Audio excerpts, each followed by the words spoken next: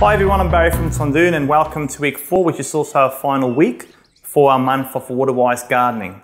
So again, we have 2 questions for you this week.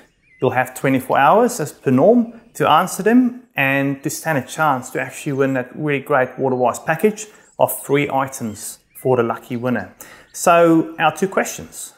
Question 1, what device, if you have an automated irrigation system, will allow you not to use more water if it has rained already?